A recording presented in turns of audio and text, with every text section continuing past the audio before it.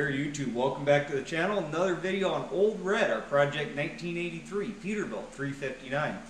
Now in today's video I thought we'd change it up a little bit, do something on the mechanical program here. And we're going to change some brake cans on the back end of this truck. Now all you guys have been following along for the whole project here, you know that everything on the back end of this truck's all off of a 2010 Peterbilt.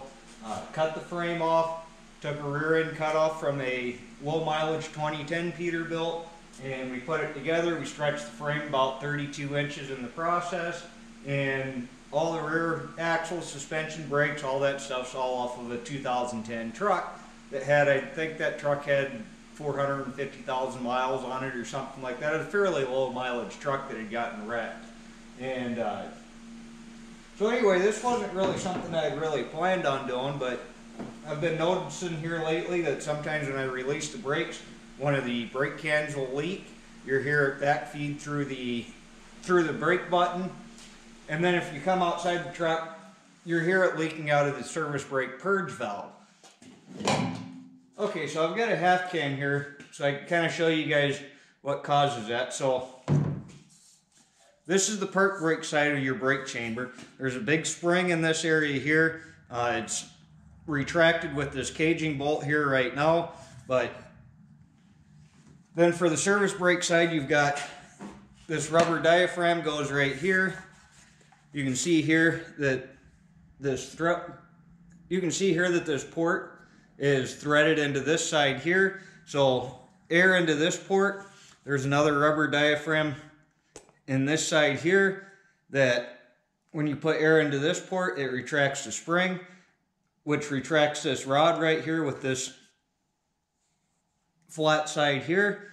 And on this side is the service brake side. When you apply air here, okay, so either by air being applied on this diaphragm or this rod pushing is what actually actuates your brakes.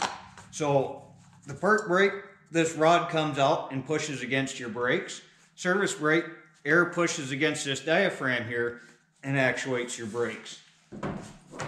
Well, sometimes what happens is this seal around this rod will leak, and that's what will cause air to backfeed into the service brake line and come out the purge valve when you release the parking brake. So one of the 4 brake cans on the back of this truck is doing that. It's leaking air from the park brake side to the service brake side, and then that's why there would be air coming out of the service brake purge valve. Now if you wanted to figure out which one it was, you can go around and pinch off the air lines to each one of your brake cans and figure out which one the leak's coming from. Now in this case, there's 3 of these brake cans on this truck are all Halodex brake cans. Everything else I've got all uses the Bindex style brake can. So I'm just going to go ahead and I'm going to change them all out. That way everything's uniform. I've got the same exact brake can that fits every single drive axle, every single trailer axle, on everything that I have. So we're just going to swap them all over to this style brake can. They're really kind of a horse apiece. It really doesn't matter which one you use, but I'm just going to go ahead and change them all out. That way that I know that, you know, I'll have a good service life. I'm not going to have to worry about brake cans on this thing for a very long time. Pusher axle, everything's new on that. I already put new brake cans on the steer axle. So by the time I switch all these out, I know I'm not going to have any issues with brake cans leaking for a long time, and we're going to be good to go. So anyway, enough jaw jacking, let's get to it. Okay, go ahead and throw some wheel chocks on the front wheel here. I don't have a trailer hooked up to the truck to be able to set the brakes on the trailer, and I'm going to need to release the brakes, so we're going to throw some wheel chocks. Now you're going to go ahead and release the brakes. Alright, so now there's several different ways you can go about doing these. I'm not going to say that any one way is the right way or the wrong way. They don't even necessarily do it the exact same way every single time, but I'm going to go ahead and I'm going to back the brake off. Then with the brake backed off, I'm going to go ahead and I'm going to remove the cotter key on the pin here. It's nice I can actually tell that the pin is free because it rolls around on me here. That things, it seems like them things are always seized up, so that's a nice thing there. But then we can go ahead and remove our pin. So that's out. Then we can start removing the brake can, taking these two 15/16 bolts off.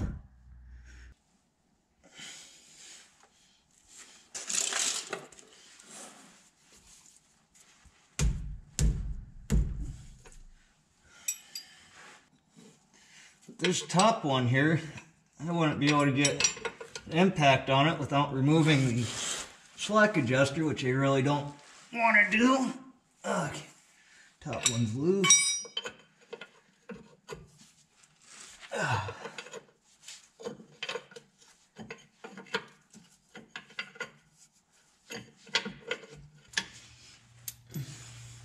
Alright, so top bolt's out. Before I take the bottom one out, I always forget to disconnect the air line, so let's get the two air lines disconnected. Then I'll get an impact on the bottom bolt there.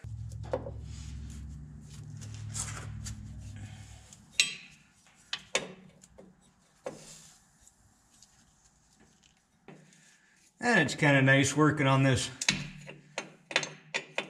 newer stuff. Everything's actually coming apart without a fight. That is unusual for me.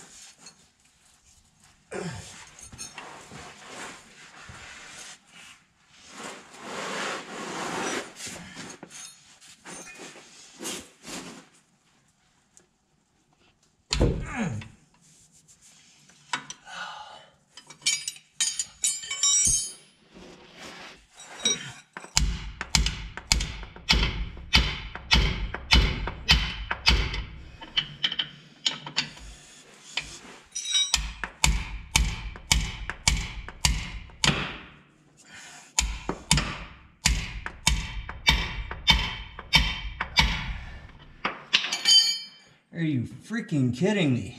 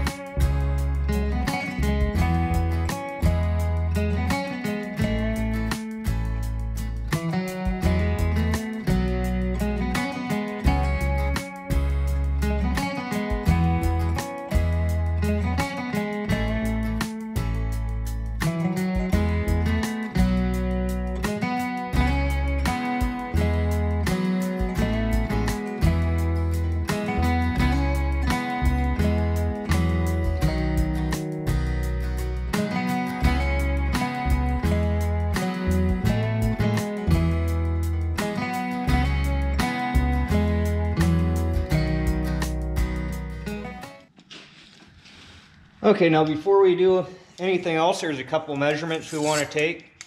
One thing we want to check is we want to see what the measurement is to the center of the eye here. And it looks like we're 5.5 inches, so 5.5 to center of the eye. And then we also want to see what our rod length needs to be, so 4.25. So we go 4, 1/4 rod length. Okay. Now it's a good idea before you take these off to always check and make sure that your rod length's correct to start with before you just copy the old measurement and put it on the new brake cans, because every once in a while you get a guy, oh shoot, I cut that wrong. Well, it doesn't matter, I'm just going to adjust the brakes. Well, that's not really how it works. What you want is you want your slack adjuster to be 90 degrees to the brake can at your maximum allowed travel. So on a short stroke brake can at 2 inches of travel, you want your slack adjuster to be at 90 degrees to your brake can. Now, one thing to keep in mind is a lot of times, you know, your brake cans will be mounted at an angle, so you're not looking for 90 degrees to the ground, you're looking at 90 degrees from the brake can. So that's one thing to keep in mind there, and these did look correct before I took them off. And these 3 Halodex cans that were on here, I believe were OEM, so they not really concerned, they should be correct. This one is obviously a replacement because it's different than the other 3.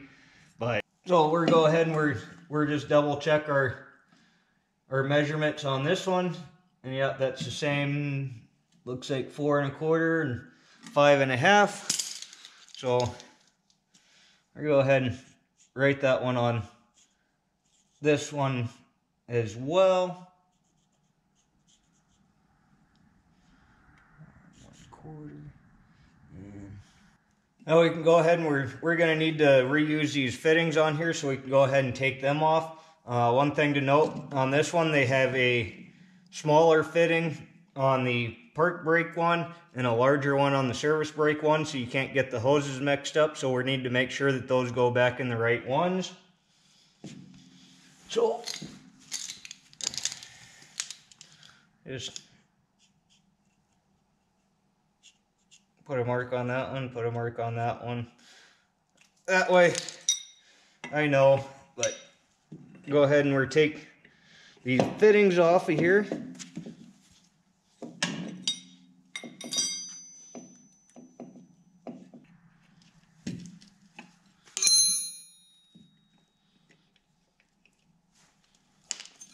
Then we need to go ahead and remove these clevis pins.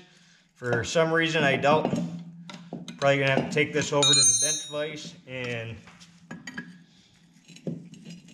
get them off there, but we're gonna go ahead and give it a shot here once for shits and giggles, I guess.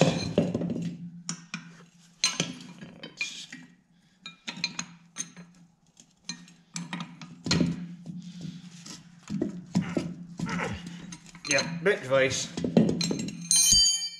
Alright, so I did the first one while the camera was charging here for a minute. I went to go clamp this one down in the vise. Why didn't you know it? Frickin' vise job broke off. Lovely.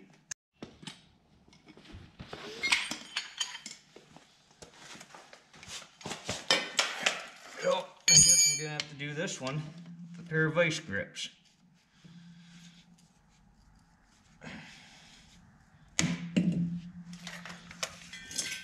Generally, a bit of heat goes a long way. I would normally use oxyacetylene for this. It's a lot faster. Both my oxyacetylene torch sets right now need some tanks refilled, so plumber's torch it is.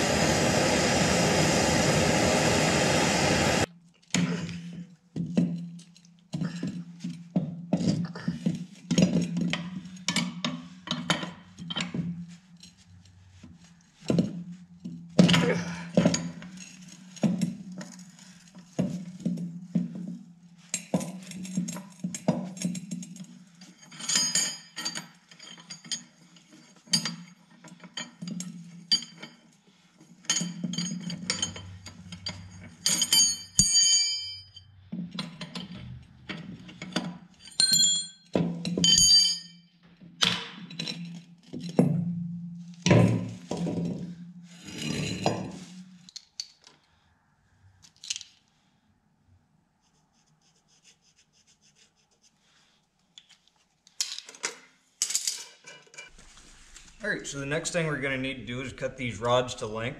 I've got them both marked. See, on this one I went ahead and I threaded the nut all the way down. It's a good thing to do because when you cut this off, if you got a burr or rolled thread on there, you can back this nut off and kind of roll that thread back over. Makes it a little easier to thread your stuff on there. But if you cut it off nice and square and you bevel the edges, you know, you really shouldn't have too much trouble getting the nut started on there. These threads tend to get kind of banged up, people throwing these things around parts rooms and stuff like that, so it's kind of a hassle to thread that nut down that much thread. So a lot of times I'll just thread the nut off and then I'll thread it back on after I get done cutting it.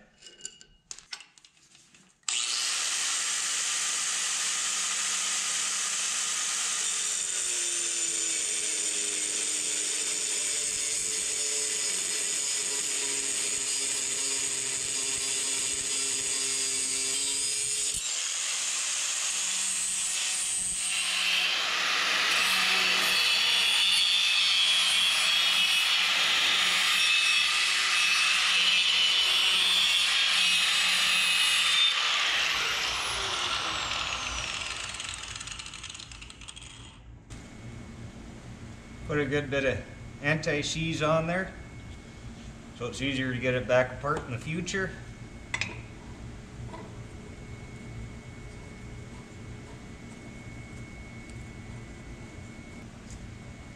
Five and a half.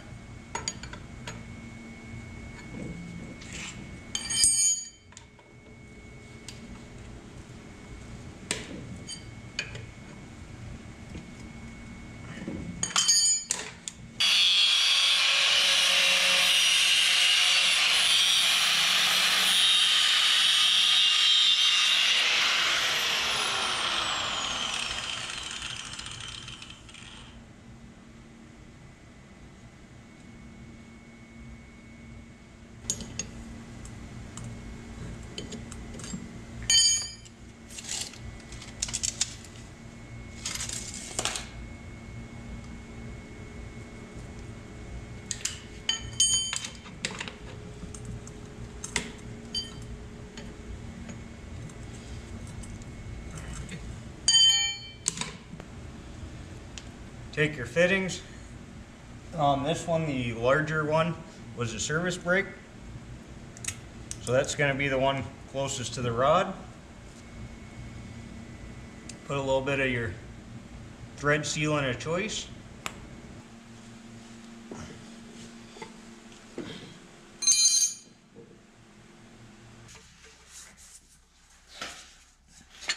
Alright, and then it's really just a matter of putting this all back together.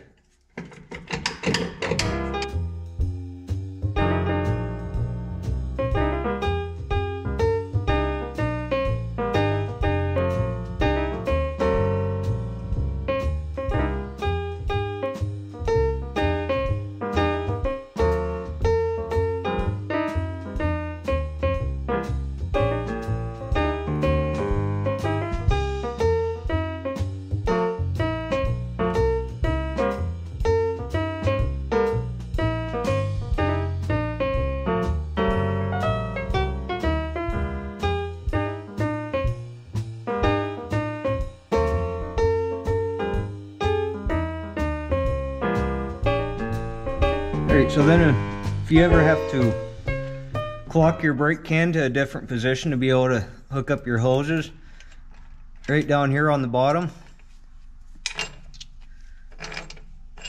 that's where your cage bolt is stored. You pop this rubber out here, this goes in here, find the hole, there you go, 90-degree turn, pull out,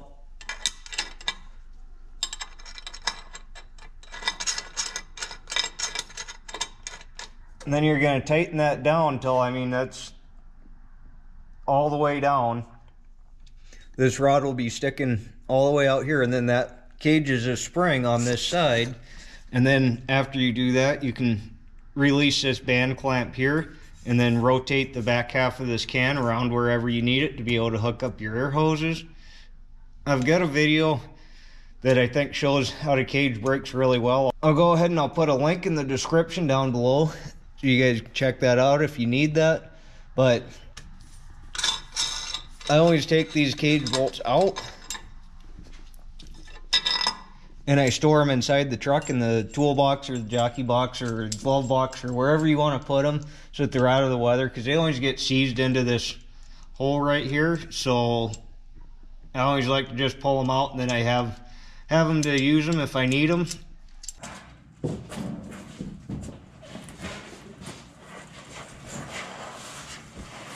Okay, that is better. Okay. Okay, so to adjust the brakes,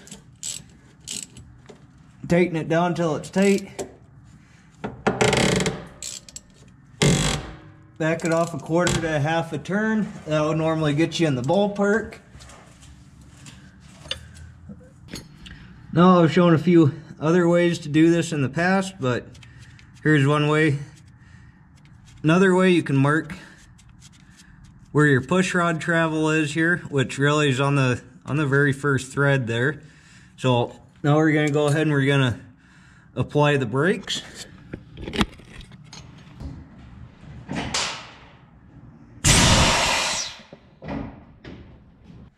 And you can see we're about 1 1/8 of an inch from the first thread there, which is where our mark is. So I'm good with that. 1.5 to 2 inches is normally where you want to be, but I am good with 1 1/8 inch. So we're going to leave it there.